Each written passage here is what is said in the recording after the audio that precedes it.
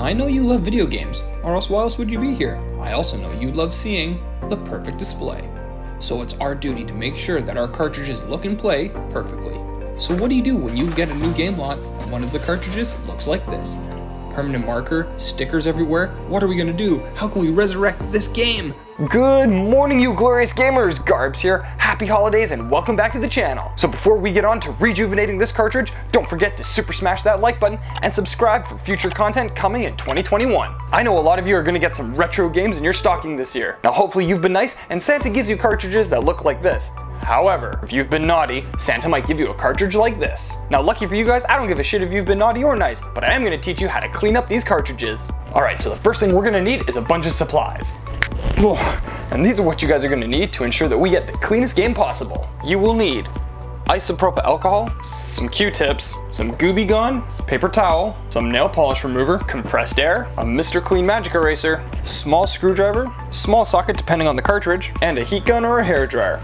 So we've got all of our supplies ready to go. Let's start with step one, getting the permanent marker off of Sarge's Heroes. So we're gonna grab our isopropyl alcohol, paper towel, a few Q-tips, and the magic eraser. So when you're doing this, make sure you take your time. Don't try to soak it too much and use 2 Q-tips. So see how it's starting to leak there? I'm gonna use the dry part of the Q-tip to just make sure I don't soak it too badly. Take your time when you're doing this. It won't get all of it off, but it'll get the majority of it off. Already it's starting to look a lot better. We can still see the T there, so we're gonna keep working at it here. That looks pretty good. So then we're gonna do the exact same thing to the back side, because someone decided to write the video game name just in case we forgot what it was. So let's get rid of that now. Now the next thing you're gonna do is take your magic eraser, put a little bit of water on it, not too much, and then you're gonna go over the area again, lightly giving it a little wipe down with the magic eraser. Try not to get too much onto the sticker. You can already see how it's starting to peel, so you gotta be really careful where you're getting this magic eraser. That looks pretty good for getting the permanent marker off.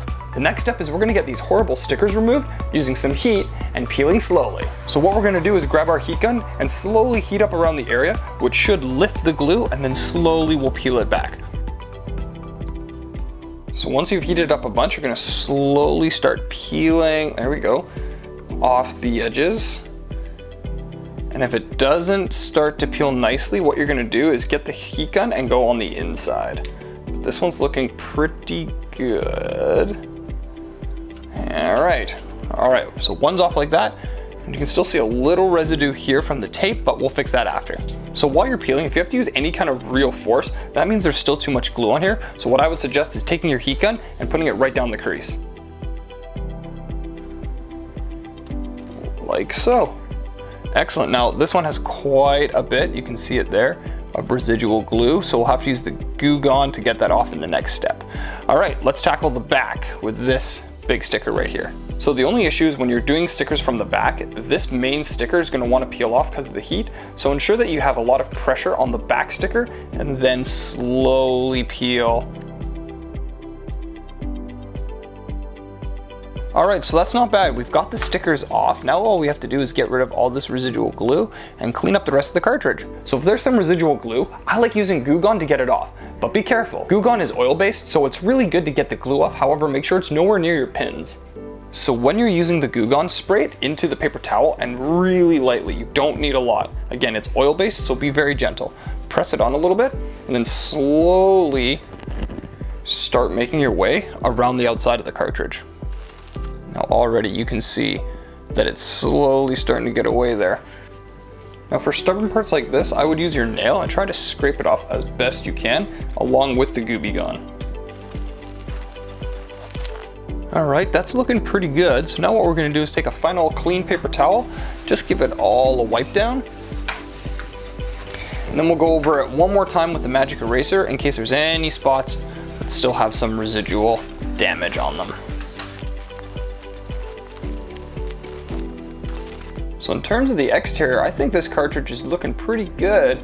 Now there is a little bit of damage that we occurred on the back of this sticker, unfortunately, but all in all, pretty good. We have no more stickers, we have no more permanent marker, And now we're gonna move on to the inside by removing these screws. So for this, you're gonna need some compressed air and a couple of screwdrivers. So depending on what kind of cartridge you're gonna restore, that will determine what kind of screwdriver you need to purchase. So do your research to figure out what sizes you need. However, I also suggest buying a big set like this. I'll put the Amazon link in the description below. However, having something like this is super useful for any small project you're gonna take on. So for the N64, it's really easy. There's these two screws on the back that you're gonna have to get off. And be careful because they're so little. Again, so little, be careful. Now once that's done, take your cartridge and slide it forward and then up, like so.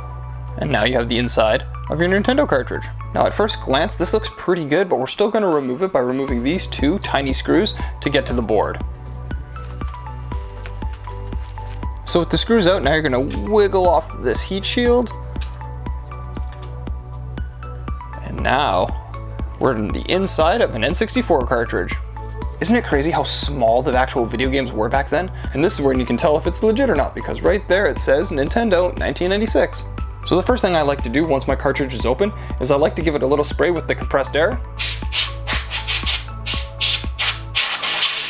I can already see a few things popping up, but make sure that all the dust is fully out of it. Then you're gonna bring back the isopropyl alcohol and give it a small swab. So slowly take the rubbing alcohol and just put it across the pins, both front and back. Now once you're done that, you're gonna quickly dry it with the compressed air. This is looking pretty good. Now all you have to do is put it back together. So look at this, it looks fantastic, both inside and outside. Yes, there's this little blemish right here, which I'm pissed about, but overall, guys, I'm really happy with this, and Sarge's Heroes is ready for the shelf. So that does it for today, guys. Now you all know exactly how to clean your cartridge inside and out. I'm praying that you all have an amazing holiday, and as always, stay happy, stay healthy, and I'll see you online.